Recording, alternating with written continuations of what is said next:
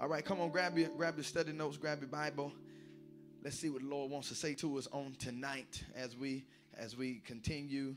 Really, probably put a cap on our prayer series. We've been talking about prayer for the last several months now, and it's been my prayer. It's been my prayer that prayer has gotten on you. Anybody has amped up their prayer life? Anybody's been praying more? Anybody been calling on the name of the Lord?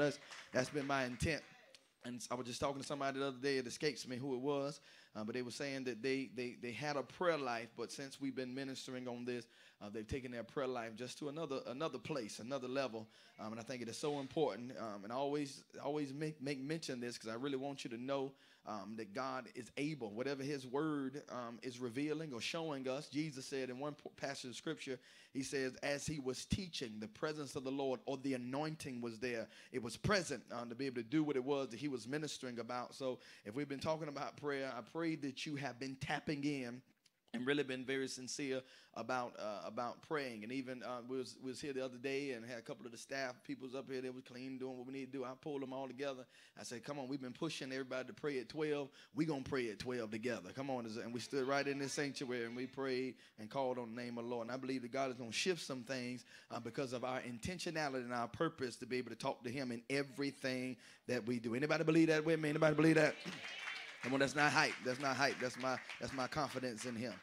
A lot of times when people look at our lives, they see where we are, but they really don't know what it is that we've gone through to get to where we are. You've heard it said that you see my glory, but you don't know my what? You don't know the story. You see where I am. You see what God has done in my life. But I don't think that a lot of times we don't afford people the opportunity to be able to kind of peek behind the curtain, to be able to see those things that God has done in our lives and transpired in our lives to get us to where we are in our current lives. And God does so many things to prepare us, to really not even for where we are momentarily, but God does so many things in the behind the scenes times, in the times where He's grooming us and developing us, that kind of postures us for what it is He desires to do in our lives. Such is the case of the sweet psalmist from Israel by the name of David. David had a lot of things that transpired in his life, and David went through a lot of different things in his life. But can I tell you, the things that David went through was for a purpose. Even his mistakes, and we'll see that even in a moment, even in the mistakes that David made in his life, it was working together for his good, that where he can be able to get God some glory and give God some honor. David, the Bible calls him a man that's after God's own heart. And David is truly a man that was purposeful in doing what he needed to do in order to glorify God in every situation. So let's look at this. We're going to look at Psalm 30 tonight. Psalm 30. We're going to look at that because this is truly a psalm of thanksgiving. Somebody say a psalm of thanksgiving. There are a lot of different psalms, and you've heard me, if you've been hanging around me any length of time, you know of all the different types of psalms. There's psalms for repentance, and there's psalms of praise, and there's psalms of celebration. There's psalms of sorrow and pain and death, but this particular psalm is a psalm of thanksgiving. And I don't know about you, David really is testifying. By the time we get to Psalm 30, David is testifying about the things that has transpired in his life and has gotten him to where he is. And now he's simply looking back over what God has pulled him from. And in Psalm 30, he's giving God praise. He's thanking God for all the things that he has gone through. Let's look at it. Psalm chapter 30. Psalm 30, rather. Psalm is a book of songs. They don't have chapters, they have just, it's chapters in our Bible so we can find them. But I say that for school and ministry. Don't worry about it. Psalm 30. Psalm 30. Look at verse 1. Psalm 30. But I will tell you that there are 5 divisions. I've been meaning to say this when I preach from Psalms. There are only 5 divisions in the book of Psalms. So don't ever, if you ever get a chance to get up and read the scripture, don't say turn to the 28th division of Psalms. It sounds good, but that's not the truth. Amen. There's only 5 divisions. Just say Psalm 28. Just say Psalm 35. There's only 5 divisions. You sound really ignorant when you used to get up and talking about the turn to the 150th division of Psalms. You sounding deep. Anybody ever try to sound deep and then you sound crazy at the same time? But then that's kind of what that is. But anyway, let's turn to the 30th division of Psalms. Psalm 30. Look what David said. David said, I bet you're going to remember that though. Look, David said, I will extol you. This is what David said. David said, I will extol you. He said, I'm going to extol you. I'm going to lift you up, O Lord. Look what he says. For you have drawn me up and have not let my foes rejoice over me. This is David. David is saying, God, I'm going to extol you. I'm going to lift you up. I'm going to magnify you. He said, God, because you draw me up and out. And David said, I'm grateful that you've done this for me. He said, because you did not allow my foes or my enemies to rejoice after me or over me. Anybody grateful to the fact that God has not allowed the enemies to see their desire on your life? Come on here. Can I tell you that your enemy have a desire? They want to see you crumble. They want to see you divorced. They want to see you broke. They want to see you angry. But David said, God, I'm glad because you lifted me out of the pit. You lift me up out of a place to where I was down. And God, you've done this in my life. So because of that, I'm thankful. And because of that, I'm going to extol you. As I've told you, this is a psalm of what? Thanksgiving. This is a psalm of thanksgiving. So many of the theologians, they're really divided to the point to where they were trying to really put a finger on why David wrote this particular psalm. And really that's what I'm going to do. I'm going to show us, we're going to walk through the different scenarios, and we're going to walk through the context of the song. I just said this, the way a lot of people know, they see our glory, they see your glory, but they don't know your story. So we can read Psalm 30, but for us to really appreciate Psalm 30, we need to know what got the psalmist into Psalm 30. So we're going to look back over the life of David, and let's see what it is that transpired in his life that got him to Psalm 30. Let's look at it. 2 Samuel chapter 7 verse 1. Look what the Bible says. It said, now when the king lived in his house, and the Lord had given him rest from all his surrounding enemies. Verse 2 says, the king said to Nathan the prophet, see now, look what he says, I dwell in a house of cedar, but the ark of God dwells in a tent. Now here David is the king over Israel. You know that David, it was a process. Say process. There was a process that got David from getting the oil of God until he finally got to sit on the throne of being the king over all of Israel. Some 13 years. Did you know that? Some 13 years from the time that the prophet came and anointed him until David was the king over all of Israel. The prophet anointed him, and he wasn't anointed to lead right then. No, he was only anointed to serve. He wasn't anointed to be out in the forefront, but he was anointed to serve. And then he became the king of just Judah, just the two smaller tribes. And then eventually, say eventually, he became the king over all of Jerusalem. But here, that was 13 years. Isn't it amazing how when God can speak a word to us and God can do something or show us something, and then we just think we're supposed to walk in it the next day? No, my friend, there is a process. There's a process that goes on. And now David is the king, and he's there in his palace, and he's looking around in his palace, and he's seeing all of the decadence of his palace, seeing all the decor, looking at all the crown mold, and seeing all the marble, seeing all the things that he has in his palace. And he says to the prophet Nathan, he said, I dwell in this nice house. And he said, look at the ark of God. The ark of God is symbolism to the presence of God. Now we know, let me say from the onset, that God is too big to dwell in any house. It doesn't matter how big a facility we build, it's not big enough for God. Come on here. It doesn't matter how pretty it is and what it is that we do.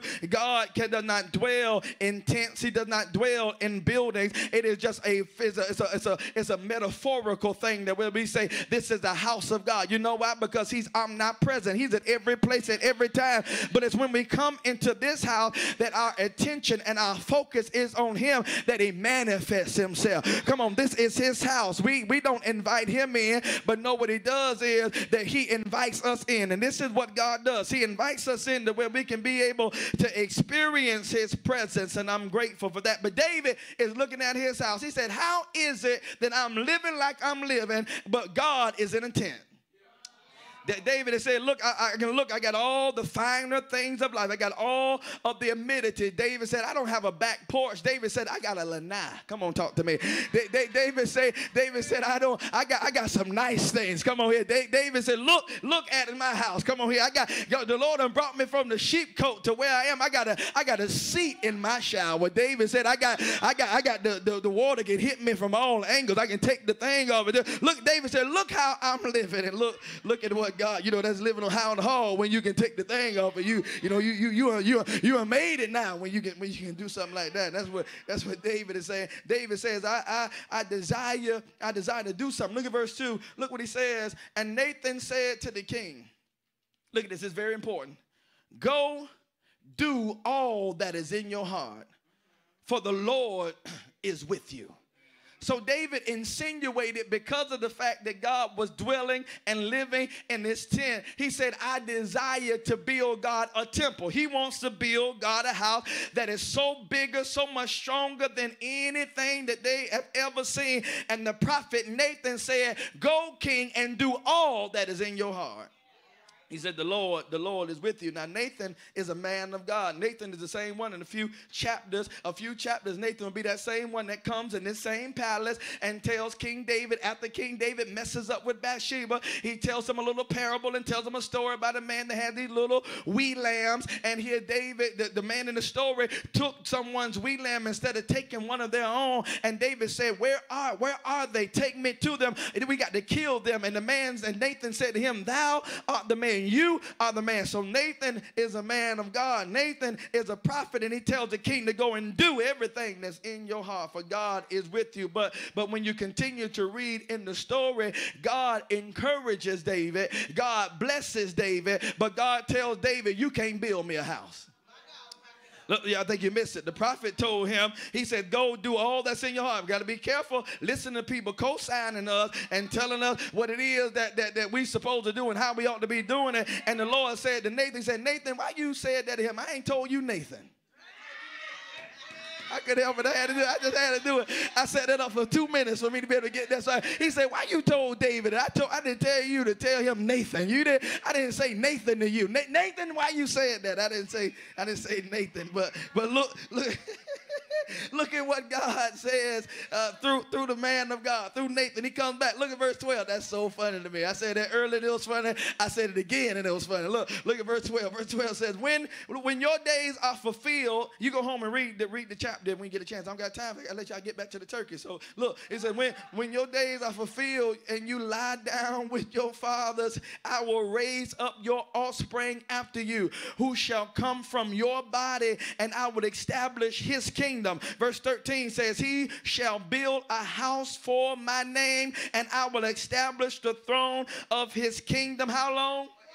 Forever. So David, God encourages him, and he said that what I'm trying to do for you, David, I'm not going to let you build a house, but I'm going to let your offspring build it. And then not only that, there's one coming after your offspring that's going to sit on the throne forever. What is God telling David? Not only would his son Solomon build the temple, but also there's another son that's in the wings that's going to come, and we shall call his name Emmanuel. We shall call his name Wonderful Counselor, the mighty God, the everlasting Father, the Prince of Peace. We shall call his name the Lily in the Valley, the bright and the morning star. Come on, we shall call his name Jesus. Jesus is that son. He's going to sit on the throne forever. There's somebody coming. So what does this mean? Because we're still talking about prayer, but believe it or not, look at this, because David gets the shock of his life, and this is what my first principle is. Genuine prayer prepares me for when God says no. I said genuine prayer prepares me for when God said no. Listen to this story now. David asked God, could he build the temple? And this is what this Psalm 30.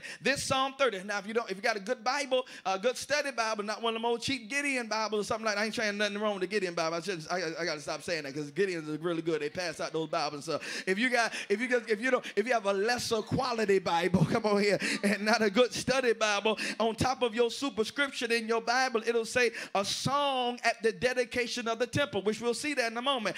David writes a song for the dedication of the temple that he wants to build.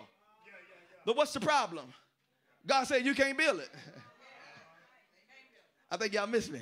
David writes a song to be sung at the dedication of the temple. Now, whether David wrote this before God told him no or after God told him no, be that as it may, David shows his maturity in this matter. This is like David. This is like you want to build a house. You saying, I'm going to go and I'm going to build my dream house. It's going to be so many thousand square feet. I'm going to put this in this room and that in that room. And you're going to get you a big old storage facility, a huge storage facility, and you start buying furniture and you start putting it in there. You got an air conditioned, climate controlled storage facility. You put your plastic over there. You got your living room set. You got your den. You got your movie room. You got your master bedroom. You got your guest room, your mother-in-law suite. You got all this stuff, all this furniture in there, and you ready and you're primed to build, and God says no.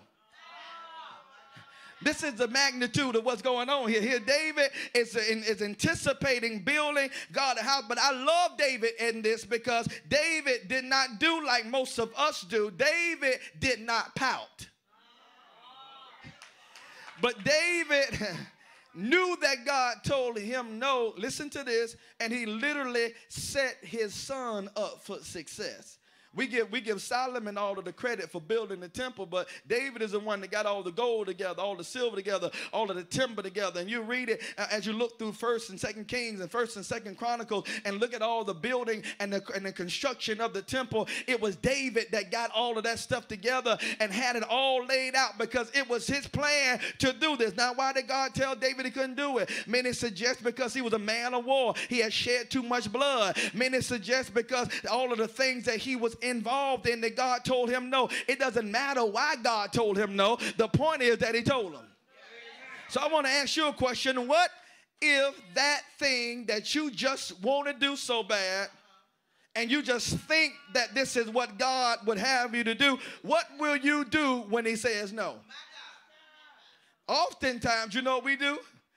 We do it anyway. Oftentimes, that's what we do it anyway, because a lot of times we put our word out there. We've said some things. A lot of times we've said this and we said that, and this is what individual, because I'm putting my word out there. Now I don't want to look like I'm this or look like I'm that, but can I tell you, it doesn't matter. I don't care how you look at me. I want God to look at me as an obedient son. I don't care if you look at me and say, well, I thought you was going to do this. I thought you was going to do that. Well, that was not God's plan. That was not God's will. David teaches me something. He writes a song to be sung at a temple dedication for a temple that he couldn't build. David didn't say, I ain't writing nothing. I can't build a house. I'm not going to write them nothing. No, David said, no, I can't build it, but I'm still going to I'm going to put forth some praise so they can do what they need to do. David shows some maturity. You'll see it in a moment.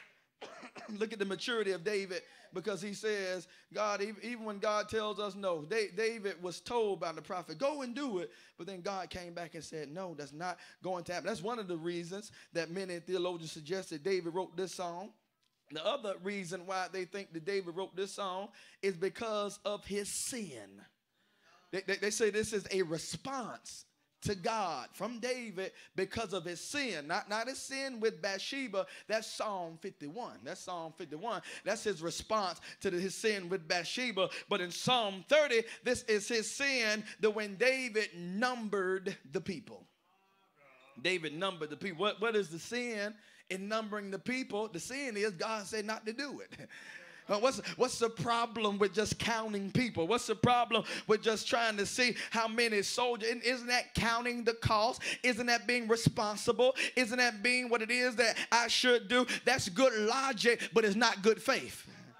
Y'all miss what I said. If God tells me not to do it, it doesn't matter how logical it is. It doesn't matter how rational it is. We cannot follow God based off logic and based off of rationale. No, the just ought to live by what? Faith. Just because it look good, smell good, taste good, and this is what makes good common sense, this might not make good common faith. And here God told David not to number the people. Why, David? Why not to number the people? Because Israel's strength was never in their army. Israel's strength was never in how many troops they had, how many quads they had, how many military giants they had. No, it was never in that. Their strength was in their God. And what God was telling Israel is, no, when you start numbering the people, you think that this is what's defending you. You think this is what's helping you. God was so serious about this. I'm going to give you two instances. I wish Gideon was here, because Gideon will tell you that here God dwindled his army all the way down to how many? 300 men, 300 committed men that be able to walk water like a dog. You so say, you know everything. Be able to walk water like a dog. Can I tell you that God dwindled that army all the way down to where, can I tell you, God can save by many or God can save by few. It doesn't take everybody. God just needs somebody. And come on, we got to stop complaining about what people at and what people doing. And we got to work with the ones that God has sent us. And so that Gideon is one. But then God was so serious about his other army. He told the King Jehoshaphat, you'll find in First Chronicles chapter 20, verse number 15, he says, you have no need to fight in this battle. He said, for the battle is not yours. He was so serious, they didn't even let them fight. They were outnumbered. And here God told them, before you go out to war, he said, don't send Rambo. Don't send your toughest warrior. No, no, no. He said, when you go out, send the praise team. He said, send the baritones, the monotone, the sopranos, the alto, and I want you to sing unto the Lord. The God was so serious, it had nothing to do with an army, because God said,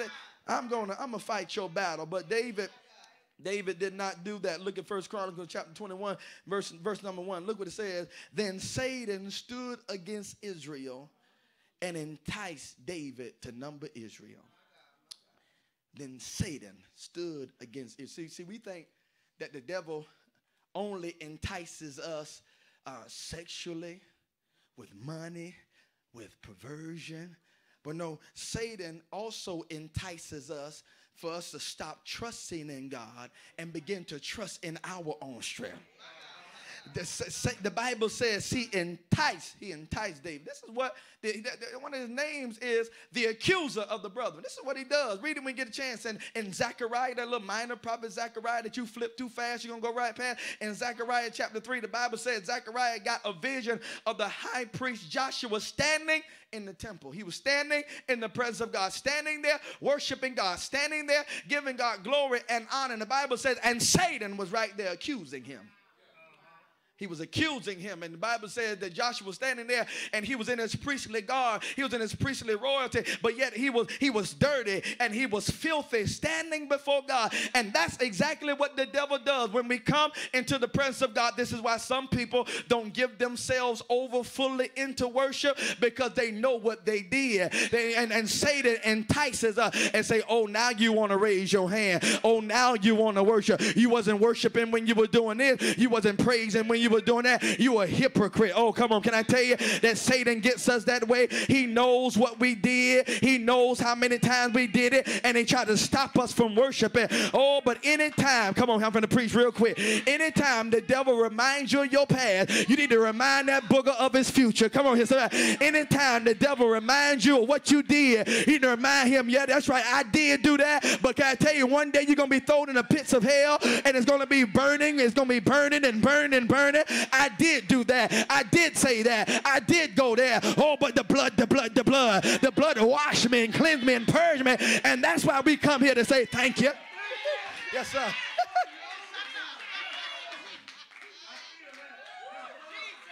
Bump it up a little bit. Bump it up a little bit. Bump the air up a little bit. It's cold in here. Lord have mercy. Can I tell you that this is why we tell God thank you? And here David is here. David is here enticing. Satan is there enticing David. I often think about, anytime I read this, I often think about some things I used to do in high school. Come on here. Y'all are not where I am. I mean, the thing is, y'all was saved before y'all was saved, but not me. I wasn't saved before I was saved. I was a little bad little something. Come on, that's why I'm praying every time I lay hand on that bed. I say the blood. I cancel every seed I got in the ground. And y'all start speaking that stuff, he gonna be a little bit just like you. No. The Lord be against you. But listen, listen. I remember in school, it was nothing like being in school and you knew somebody was about to fight. It was some electricity going around there. I mean, when it was a fight, boy, I mean, you could just feel it in the air. And couple years real quick, baby, couple years. Especially when it was two girls. Come on here. You might have would have seen something. Come on. You might have seen some stuff jumping out when it was. So every now and then, every now and then I would entice a fight. I say, you gonna let her talk to you like that? She said your mama be lying, just trying to see a fight. You know, y'all ain't never did nothing like that. Y'all don't know what I'm talking. Oh no, we was a peacemakers. No, we prayed for peace. Y'all, if y'all is let somebody fight who you didn't like. You didn't even have to be in the fight. You want them to hit that ground and you. Ain't nobody ever stopped. Y'all, boy, y'all so say y'all ain't never hit somebody hit the ground and you stepped up. Come on, there we go. All right, you never did that. Okay, all right, y'all so say. Look, but look. This is what Satan is doing. Satan is enticing David. He's egging David on to do something, to disobey God. And this is what the enemy does. He entices us. He's accused of the brother. He tried to set us up to be able to do something. Then when we do it, he's nowhere to be found. That's how he starts issues in the church. He throws a rock and hides his hand. But look, let's see what happens. 1 Chronicles chapter 21, verse 2. It says, so David said to Joab and the commander of the army, go number Israel from Beersheba to Dan and bring me a report that I may know their number. Verse 3, but Joab said, may the Lord add to his people 100 times as many as they are. Look what Joab said. Joab says, King, it's not about how many people we have, because God can breathe on whatever we have and it can be 100 times more. Come on, Joab understands it's not about the strength in numbers. Our strength is in Yahweh. Our strength is in God. And look what he says, are they not my Lord, the king? All of them, my Lord's servants? Why then should my Lord require this? Don't do this, king. Why should it be a cause of guilt for Israel? Verse 4, look what happens. But the king's word prevailed against Joab. So Joab departed and went throughout all of Israel and came back to Jerusalem. It's real sad when the person that is the servant has a voice of reason, but the person in authority don't want to hear.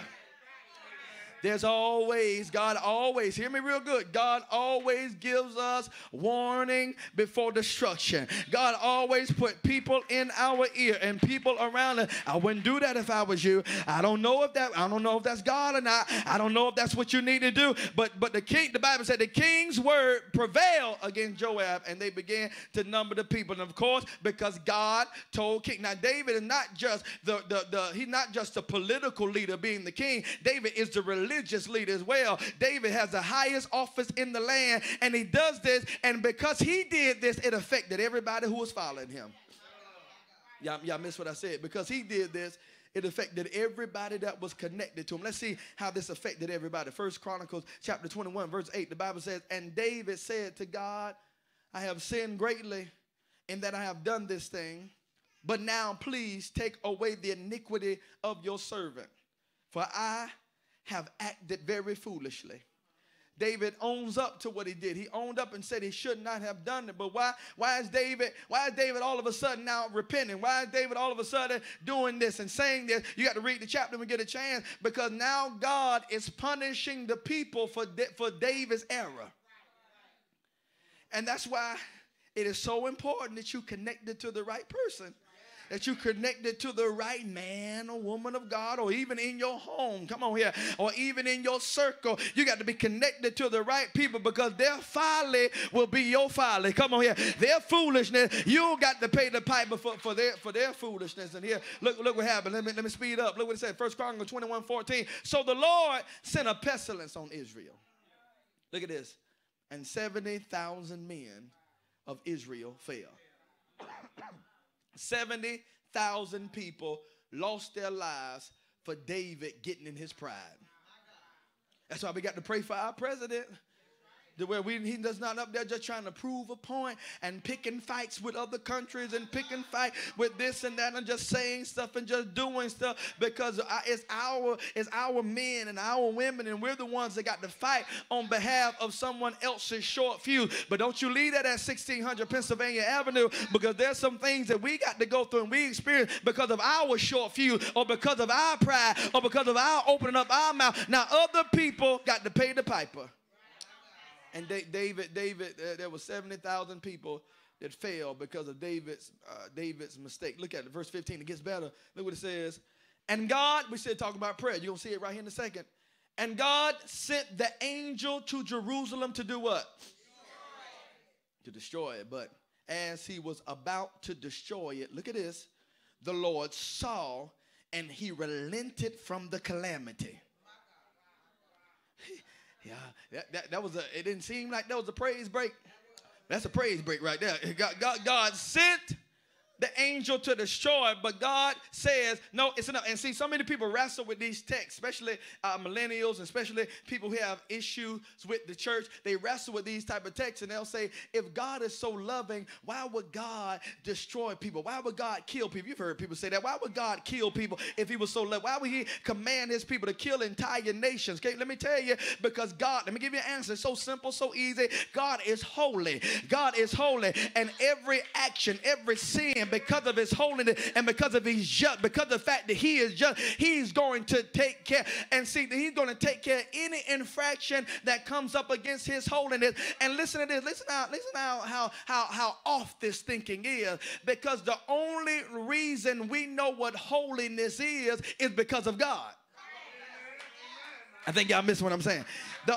God is the standard for we don't have any morals. We don't have any value. God is the one that put those values and more. God is the one that put us. That's not right to touch a child. That's not right to do this. That's not right to do that. And you know why we have that type of reasoning? Because God put that in us. Now, how can we say the standard bearer is wrong for something when he's the one gave us a standard? Yeah. He's a standard. So many people have an issue with texts like this because it shows that God is holy. And we can squirm at this now.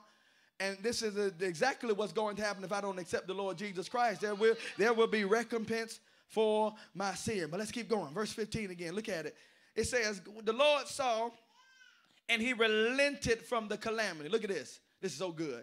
And he said to the angel who was working destruction, look what God says, it is enough. This is what our prayers should be. Our prayer should be, God, please don't let no one else be destroyed. God, please don't let anyone else be killed. God, please don't let anybody else be abducted. God, please don't let anybody else be raped. Don't let nobody be molested. This ought to be our prayer, that where God would say, no, enough is enough. And look what it says. And now look what God says. Now stay your hand. The angel is literally standing there with his sword drawn. And God says, stay your hand. Stop where you are. Look, the Bible says the angel Lord was standing by the threshing floor of Ornan, the Jebusite. Verse 16, and David lifted up his eyes and saw the angel of the Lord standing between earth and heaven. And in his hand a drawn sword stretched out over Jerusalem.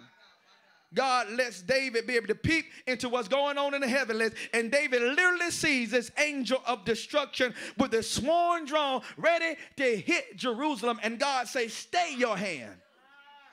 If that's not a picture of America, I don't know what is. If that's not a picture of Jacksonville, I don't know what is. If that's not a picture of our families, I don't know what is. Where God sends destruction, God sends pain, God sends whatever, or allows all those things to transpire. And it's our responsibility to know what's going on in the heavens. And we ought to intercede. We ought to pray. And we ought to say, God, don't let anything else transpired. David sees this, but I guess the clincher is this: why is the angel there with his sword drawn? Because of David. Why is this even happening in the first place?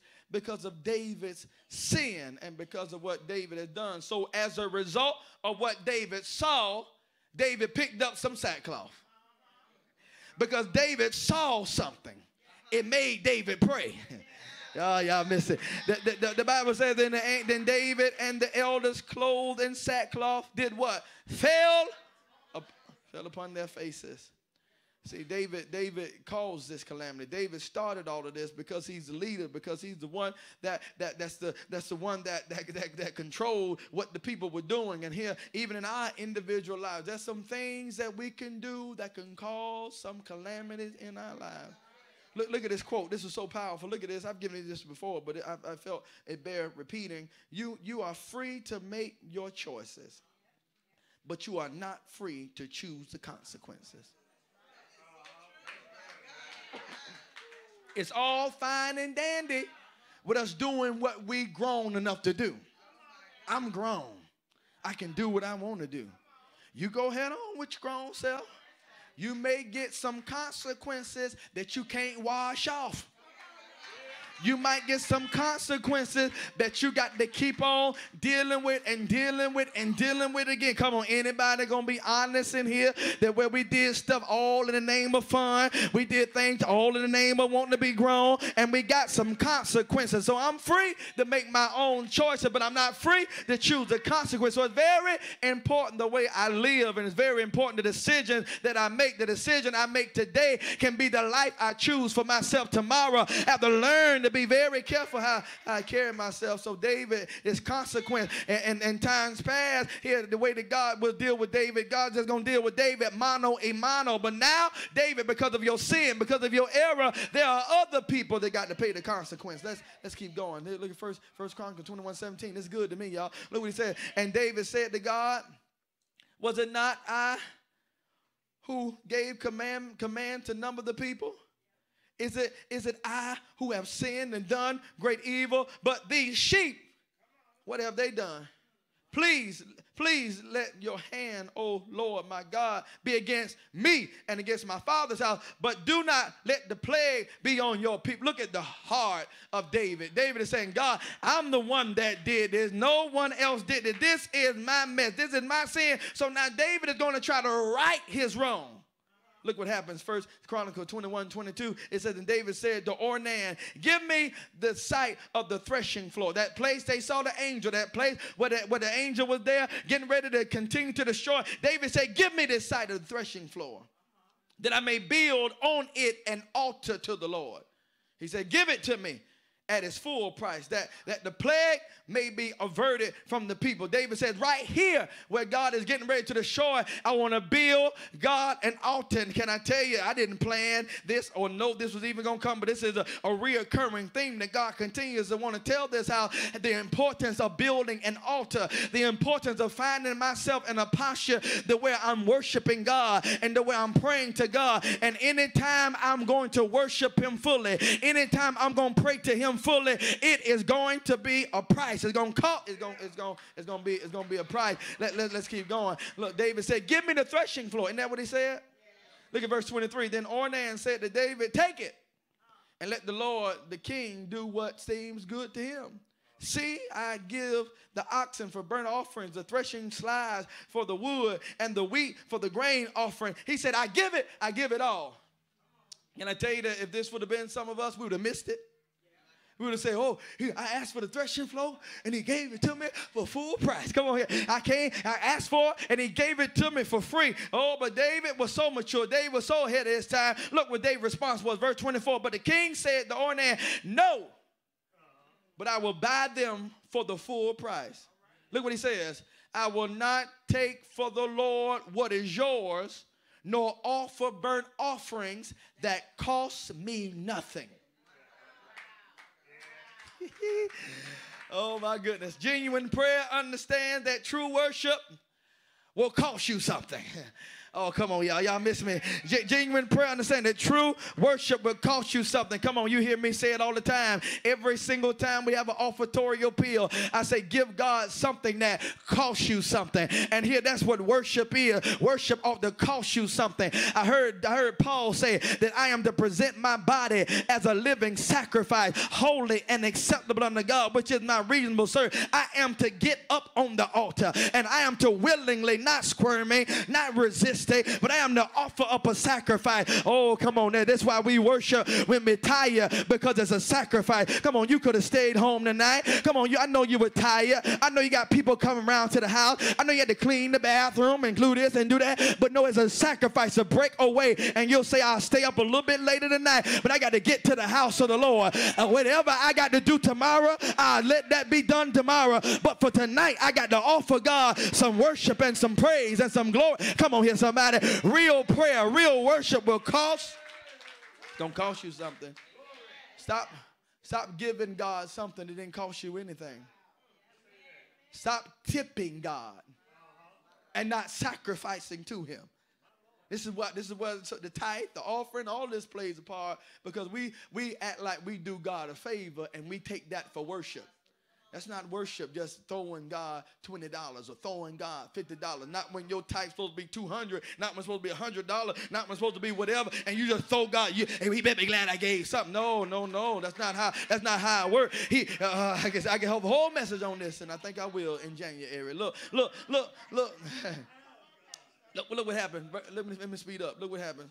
1 Chronicles 21:26 says, and David built there an altar to the Lord, and presented burnt offerings and peace offerings, and called on the Lord. And the Lord answered him with fire from heaven upon the altar, the burnt offering.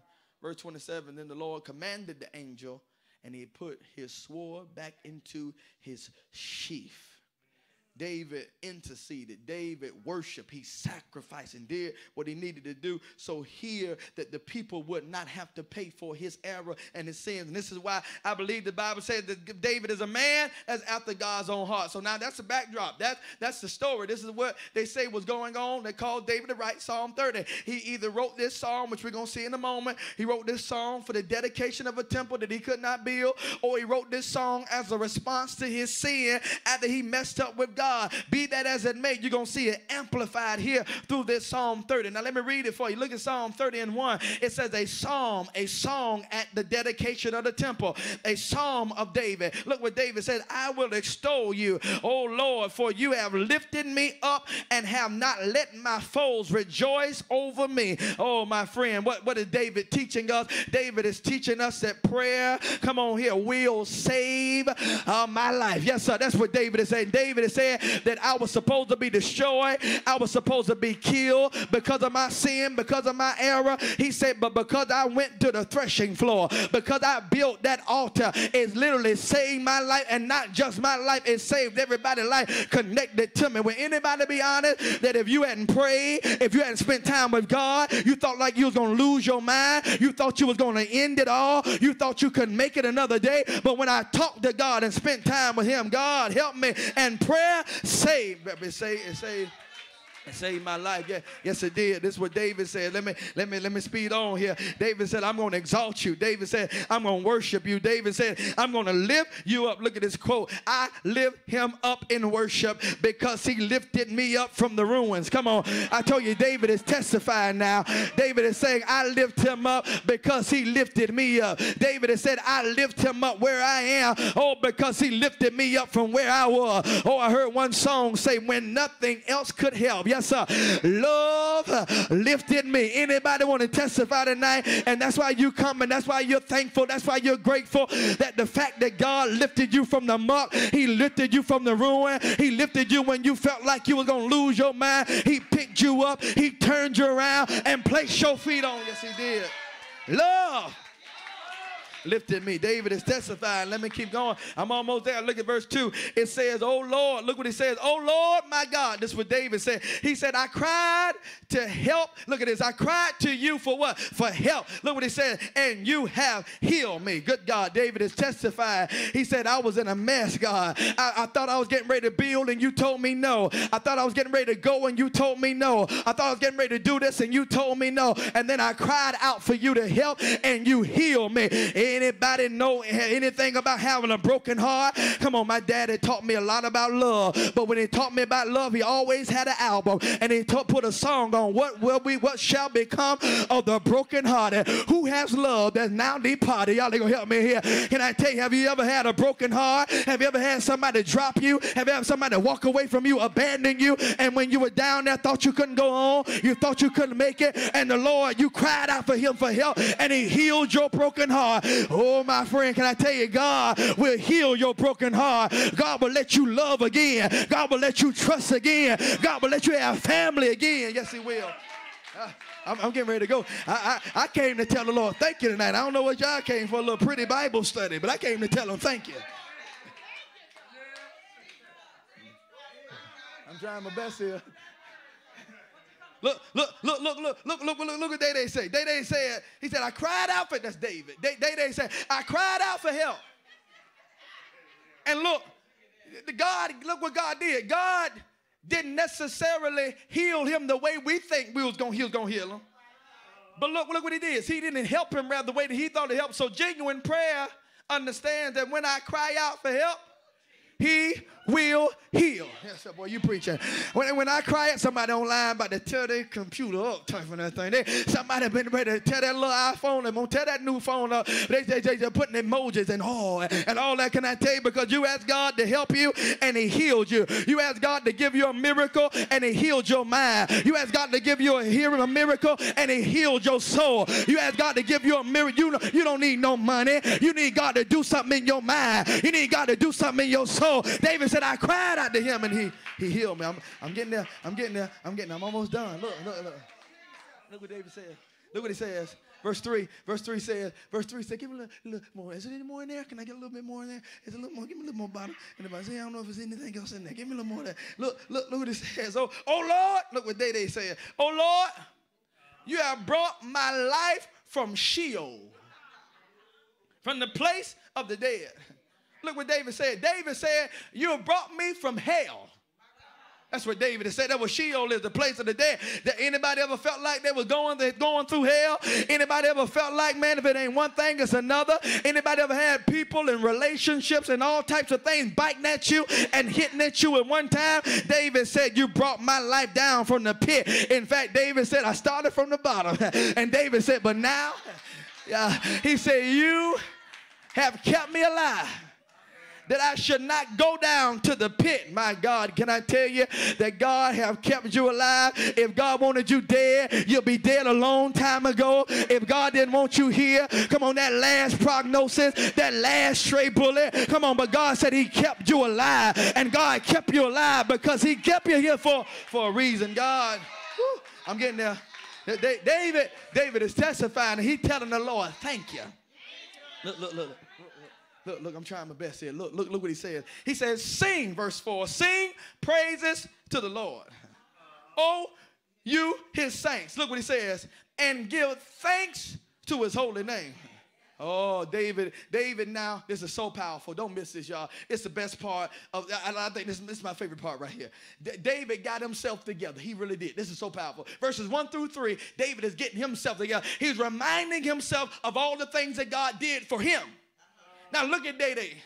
He says, oh, you his saints, give thanks to his name. Now David goes from getting himself together to gathering a congregation and say, oh, you know what he said in one place? He said, oh, magnify the Lord. Oh, y'all some Bible students. Who y'all pastors? Y'all know the word. He said, oh, magnify the Lord with me. Oh, come on. Can I tell you that God desires to bless you and help you, not just for yourself, but God desires for you tomorrow before you cut up that fried turkey. God wants you to be able to stand up and tell your family that God is good. The only reason why we got this dressing, the only reason why we got this macaroni and cheese, the only reason why we got this sweet potato pie, the only reason why we got this lemon meringue cake is because the Lord has been good to me. And David said, come on, saints, let's give him some praise in here. That wasn't metaphorical. I mean, come on, y'all give him some praise in here. That's what I mean. I'm done. Don't leave me, baby. Baby, don't leave me, baby. Baby, don't leave me, baby. Baby, don't leave me, baby. I preach better when you're here, baby. Please come back. Look what they say. Verse 5, I'm done. Give me a portion of verse 5. Look what it says. For his anger is but for a moment. I don't know what again happened. Why was God angry? He was angry because David had sinned. And it wasn't that God was angry. It's the fact that God was chastening him for his error and for his mistake. And here David comes to this revelation that God, I may have messed up. I may have a recompense for what I've done. But David said his anger is just for a moment. So no matter how I'm being chastened, come on, there's somebody that may be listening to me right now that you're reaping the harvest of your bad decisions. You're reaping the harvest of you doing some things that you knew you should not have done. God is not angry with you. God does love you. And the enemy will plant in your mind that God don't love me because I did this, because I smoked that, because I drunk that, because I sexed that, because I did that. But no, his anger is only but for a moment. Oh, David got this revelation. He said that I may be experiencing the chasing of the Lord, and God beats me, God whips me, God chases me because he loves me. Look at verse 5. David said, for his anger endured but for a moment. But look what it says, in his favor is life. Yes, sir. David said, in my life, the fact that I'm still alive, it lets me know that I'm God's favorite. Yes, sir. God has his favor on me. Oh, come on here, somebody. I know you don't think you God's favorite, but I'm God's favorite. You can get in where you fit in. Can I tell you that I know that God loves me? Oh, but David says this, my favorite verse. I say it almost every time I preach. Look what David says, weeping.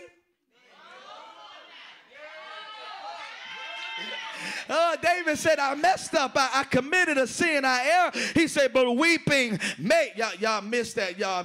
David said that weeping will. No, sir. He said weeping may. Can I tell you, that it may is not guaranteed. Come on, you may not be crying all night. Weeping may endure for a night. But look what he says. But joy is coming in the morning. What birthed this revelation? It was his pain. What birthed this revelation? What David had gone through. And that's what I come to tell you tonight, you all. In this time of Thanksgiving, as we look at this psalm of Thanksgiving, as we look at how God has been good to us, you may be crying right now, but you won't be crying forever. You may be feeling down right now. You won't be feeling down forever. You may be feeling depressed, but you won't be feeling depressed forever. Oh, but can I tell you, God will take that thing that brought that momentary pain to bring you a monumental breakthrough. Come on here, somebody. I said God will give you momentary pain that way you can have a monumental breakthrough, that where you'll be able to look back over your life and say, if it had not been for the Lord that was on my side, I don't know where in the world I'll be. God will give you a blessing. God will pull you up and lift you up to be where you need to be at. Oh, but look what David said in verse 11. He said, you have turned my mourning. Yes, sir. He said, you have turned me from mourning into dancing. David said, you took me from mourning. I was feeling bad for myself. I was in depression. I felt all ignorant. I felt all alien away from God. Oh, but David said he turned my mourning into dancing. Come on, somebody. You ought to give him some praise up in here. I said give him some praise up in here. I said give him some praise up in here. I said give him some praise up in here. David said you turned my mourning into dancing. I said David said he turned my mourning into dancing. Come on, give him some praise up in here. Come on, y'all. I'm getting ready to ride up tonight. I know it's a Wednesday. I know it's a Wednesday night, but I feel like blazing. I feel like blazing on this Thursday night. I was looking for y'all at noonday, but I searched all over and couldn't find nobody. But now I'm so glad that I got the band now, because I got a praise down in my spirit. I got a praise down in the city of my soul. I heard David say that he'll turn my mourning into dancing. The same thing got you crying, it's going to call you to dance tomorrow. What got you crying today going to have you dancing tomorrow. Because I heard Paul say, for we know that all things work together for the good of them that love the Lord. Can I tell you that God is just trying to give you a testimony? Can I tell you that God is trying to let you know that it's not by power, it's not by might, but it's all by my spirit. I got to let y'all go. But I heard Isaiah say in Isaiah 61:3, he said to appoint unto them that mourn in Zion, to give unto them beauty for ashes. He said the oil of joy for mourning. God said he's going to give me the garment of praise for the spirit of heaviness. Can I tell you what the devil does at times like this? He have you think about everybody you lost. He have you think about everybody that's going on. He have you thinking about all the things that you no longer have. And he wants you to soak. He wants you to be upset. because your family not around, because your friends not around. But God said, will you allow me to give you a divine exchange? He said, I'll take your mourning and I'll give you joy. He said, I'll take your sorrow and I'll give you peace. The Lord said, I'll take that thing that got you feeling down. If you'll give it to me, I'll do more for you. He said, if you give it to me, I'll give you joy. I'll give you peace. I'm so glad that trouble don't last always. Is there anybody in here that got to thank you for the Lord? Thank you for January. Thank you for February. Thank you for March, April, May. Thank you for June and July. Thank you for every month, for every day, for every decade, for every height, for every depth. Thank you when I'm at the cemetery. Thank you when I'm at hospice. Thank you when I got foreclosure. Thank you for the bankruptcy. Thank you for the repossession. In everything, good God, I feel like preaching. I said in everything. Y'all don't want me to preach tonight. I said in everything, I'm going to give him thanks. And because this is the will of God concerning you, truth and love. You ought to give him praise. Truth and love. You ought to give him glory. Because we've been made endure for a night. But joy, I gotta let y'all go. I said I've been eating good all week. I said joy, joy, joy. Gonna come in the morning. I said joy. I got joy down in my soul. I got joy in my heart. This joy that I have, the world didn't give it and it can't take it away. Come on, give him some praise.